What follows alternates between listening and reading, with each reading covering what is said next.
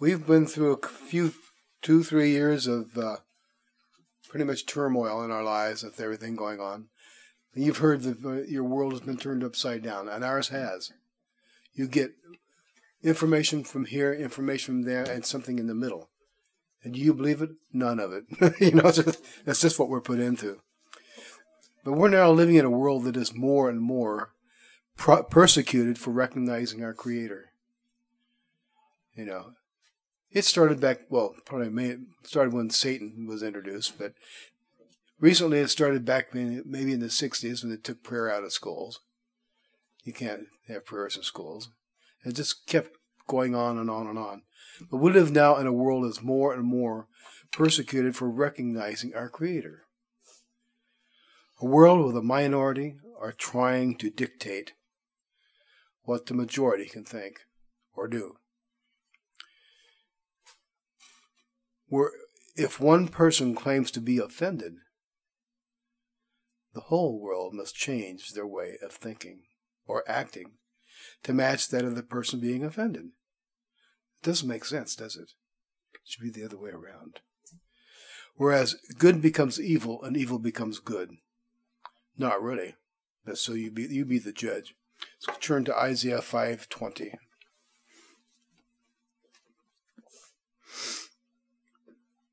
I know it's in here.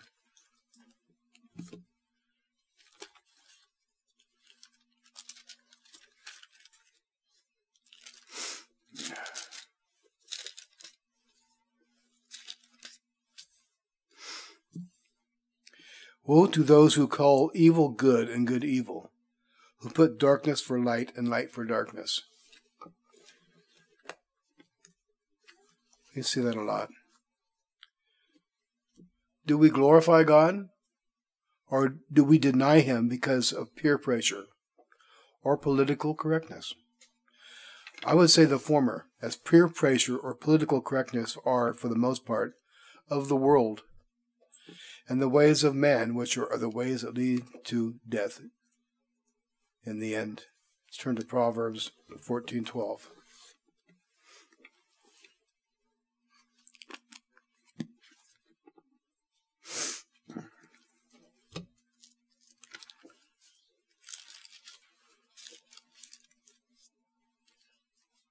There is a way that seems right to a man, but its end is the way of death. We see that a lot. Recently, a young man,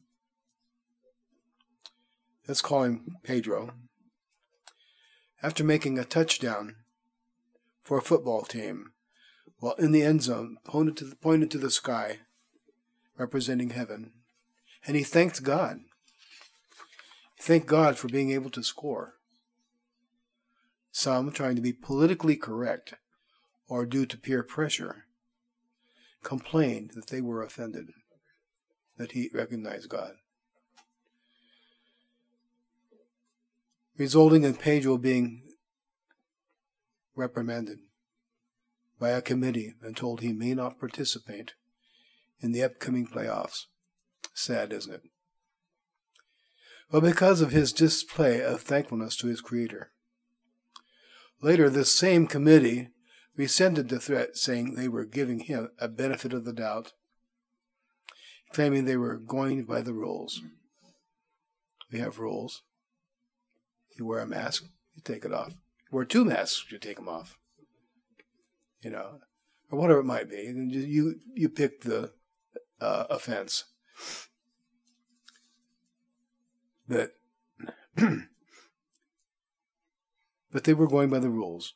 Yet Pedro feels they were taunting, which the majority, truth be known, will find even more offensive, going by the rules.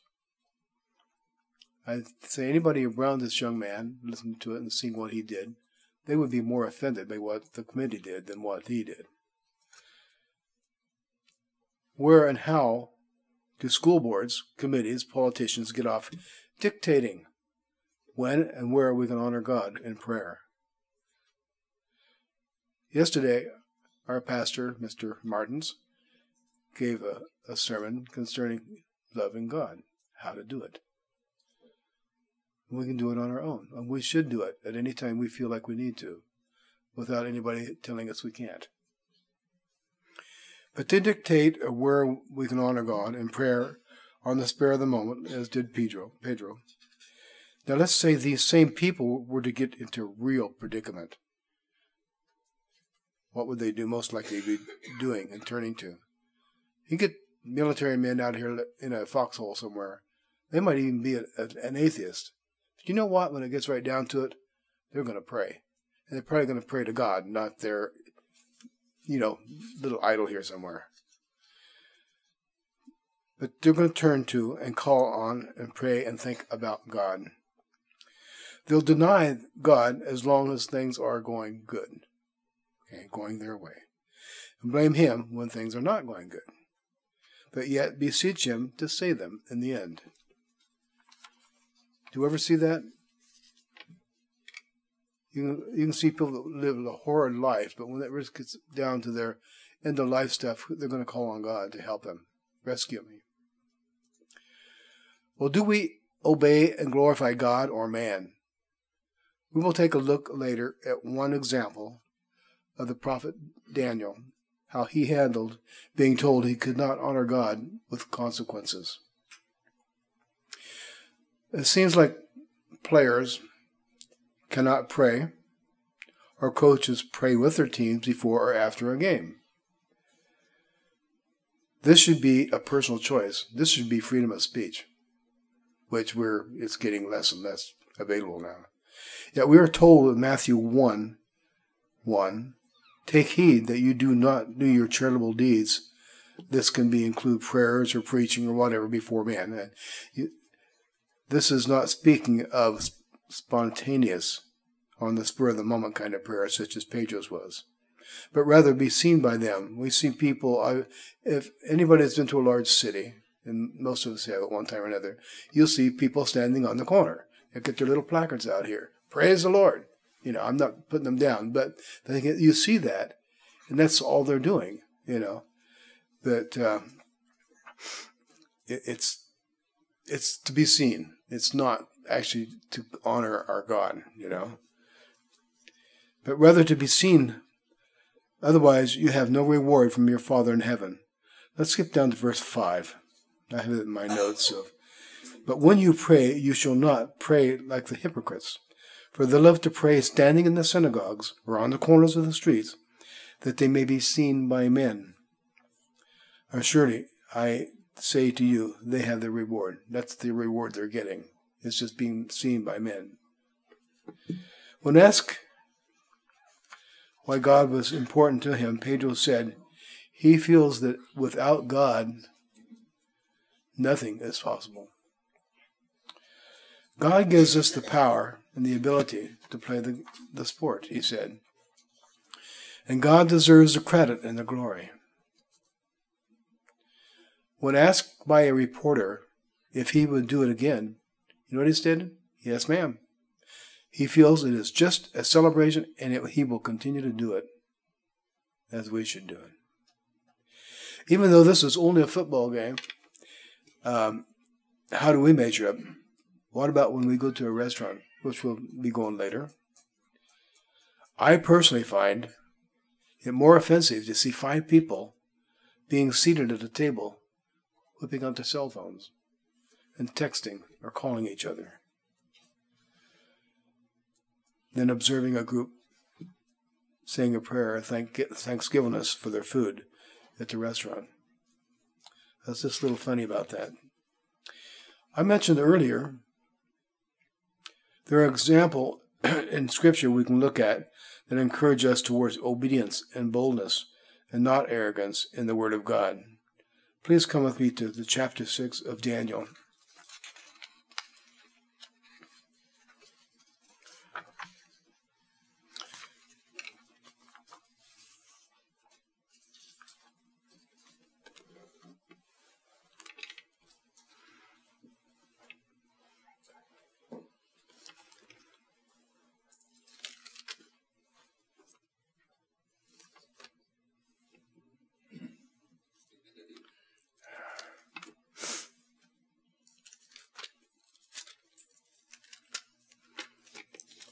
denounced Daniel.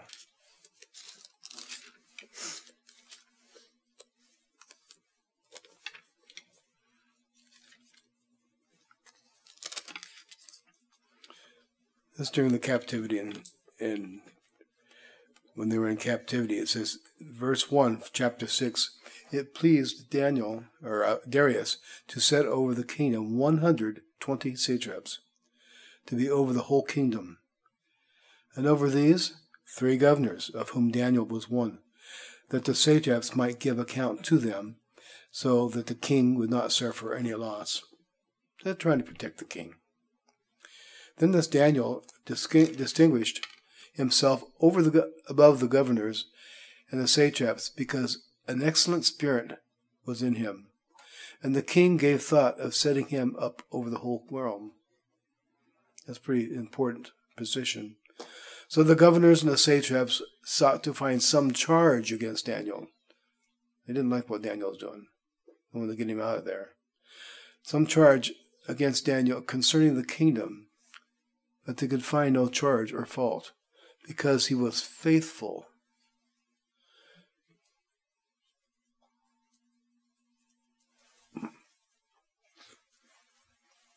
Nor was there any error or fault found in him. Then these men said, "What shall we do? How shall we find a charge against the Daniel unless we can find some charge against his concerning the law of his God?" So these governors and satraps thronged before the king and said thus to him, "King Darius, live forever," setting themselves up to look good here. "All the governors of the kingdom and administrators and satraps, the counselors and advisors have consulted together." You ever see that happen? Yeah. See people push right out the door. "Consulted together to establish a royal statute and to make a firm decree that whoever petitions any god or man for 30 days except you, O king, shall be cast into the den of lions. Now, O king, establish a decree and sign it, the writing, so that it cannot be changed according to the law of the Medes and the Persians, which does not alter." Therefore King Darius signed the written decree. Now when Daniel knew that the writing was signed, he went home, and in his upper room, where we're told to do, and close your door, had his windows open towards Jerusalem, he knelt down on his knees 3 times that day, prayed and gave thanks before his God, as was his custom from early days. So he had done this all his life. He didn't just pick this time to do it because they set up this decree. Then these men assembled and found Daniel praying and making supplication before his God. And they went before the king and spoke concerning the king's decree. "Have you not signed a decree that every man who petitions any god or man within 30 days, except you, O king, shall be cast into the den of lions?" Well, the king answered and said, "The thing is true, according to the law of the Medes and the Persians, which does not alter."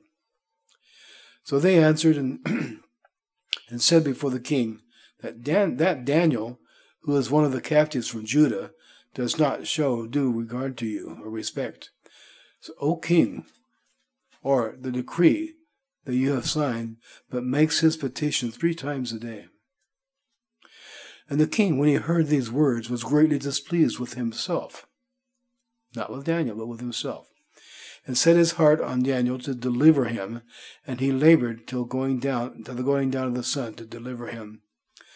Then these men approached the king and said to the king, "Know, O king, that it is the law of the Medes and the Persians that no decree or statute which a king establishes may be changed." So the king gave the command, and they brought Daniel and cast him into the lion's den.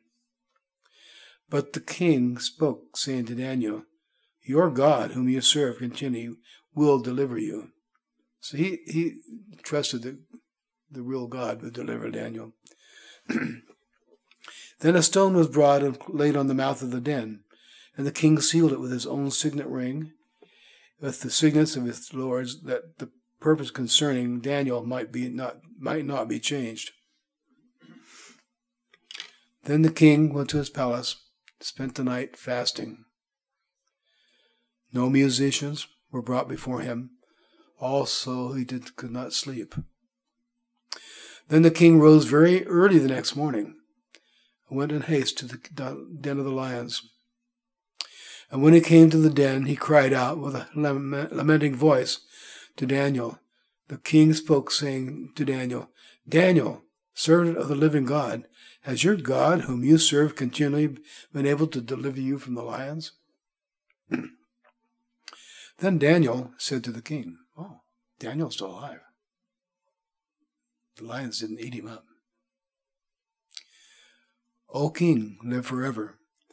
My God has sent his angel and shut the lions' mouths so that they have not hurt me, because I was found innocent before him, and also, O king, I have done no wrong before you." So the king was exceedingly glad for him, and he commanded they should take Daniel out of the den. So Daniel was taken out of the den. No injuries whatsoever was found on him. You know why? Because he believed in his God. The king gave the command, and they brought those men who had accused Daniel, and they cast them into the den of lions. Them, their children, and their wives. And the lions overpowered them and broke all their bones into pieces before they ever came to the bottom of the den. I didn't take those lions very long, did it? They did their job. Then the king wrote, "To all peoples, nations, and languages that dwell on the earth." Oh, some things changed here. "Peace be multiplied to you. I make a new decree that in every dominion of my kingdom, men must tremble and fear before the God of Daniel. For he is the living God, the steadfast forever." And if you would like a title for this, be steadfast and be steadfast and endure to the end. For he is the living God, a steadfast forever. His kingdom is one which will never be destroyed, and his dominion shall endure to the end.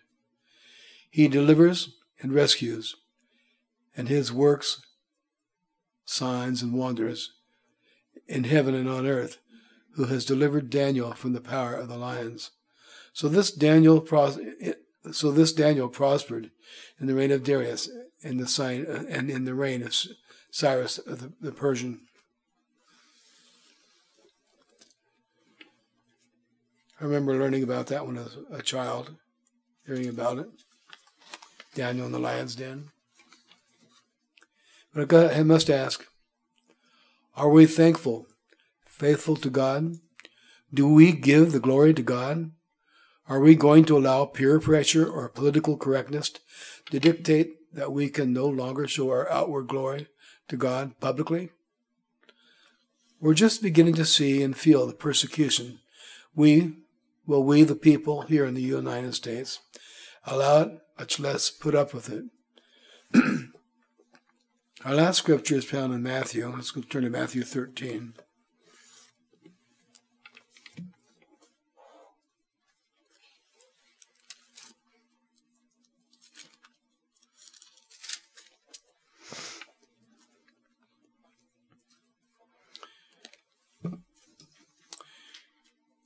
Will we be like him, whom the seed was received on stony places?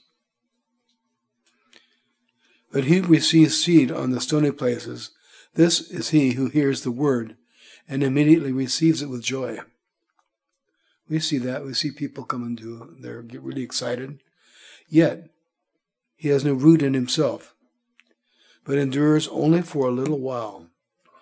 For when tribulation or persecution comes, because of the word, immediately he stumbles. Or will be like the seed on the good ground. Verse 23, but he who receives seed on the good ground is he who hears the word and understands it, who indeed bears fruit and produces, some 100, some 60, and some 30.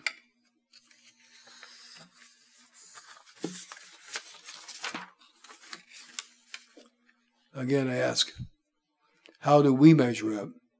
Do we honor and glorify God, or do we bow down to political correctness and peer pressure? Think about it. And pray your kingdom come, your will be done on earth as in heaven.